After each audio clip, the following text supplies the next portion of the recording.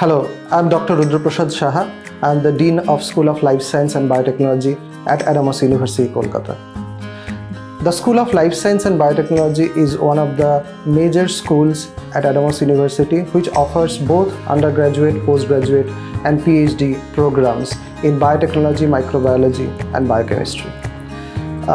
The school comprises of two departments, the Department of Biological Sciences and the Department of Biotechnology. We have nearly 600 students at this point of time who are studying biotechnology, microbiology and biochemistry programs at our schools.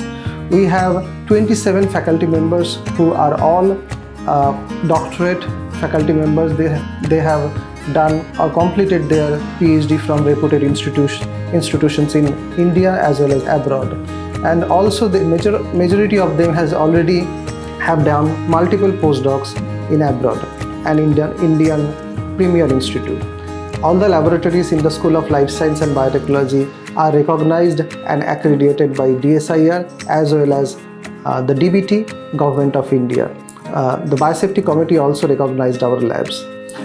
We have a lot of facilities which are high-end facilities that are available for our students to work on. So let's go and visit our laboratories and see what are the facilities we have. So we train our students for both corporate jobs as well as jobs in research field.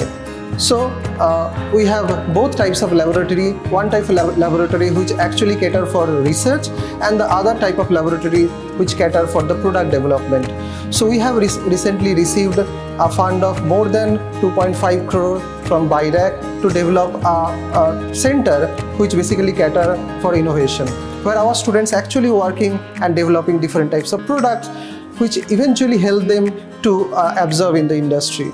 Whereas other hand, we have all the DBT, DST and ICMR funded, government research funded laboratories where students are actually working on different types of field, for example, cancer, vaccine development and other fields, and they are also publishing good research papers in reputed international journals. The Subhash Mukhopadhyay Stem Cell Research Center has been developed and established by Adamas University with collaboration from Government of India. We have received funding from DST as well as we have received accreditation from ICMR to run this stem cell center. This is one of the major highlights of Adamas University, and this kind of center is only available, this is the only center which is available to work on stem cell in eastern part of the India.